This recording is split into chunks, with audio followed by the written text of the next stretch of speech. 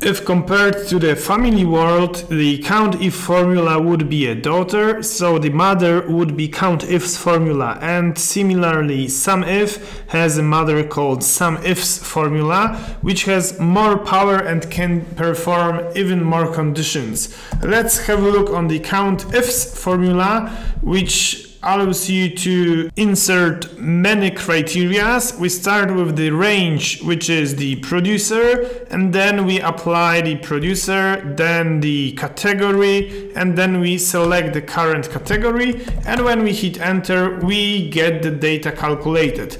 This time once again we need to block both the B and C column, but with the other we need to be very careful because we would like to block just the second row and the K column to be able to split the formula to all other producers and categories. The first difference is when using the SUMIFS formula, because we start with the summing range. So we say we would like to sum the sales amounts, and then we start the criteria range, which is the producer, and then the criteria we have in here, which is its name, then the category, and then the category name. And after we hit enter and once again place the dollars and block columns and rows, we can copy the formula down to all of the other combinations.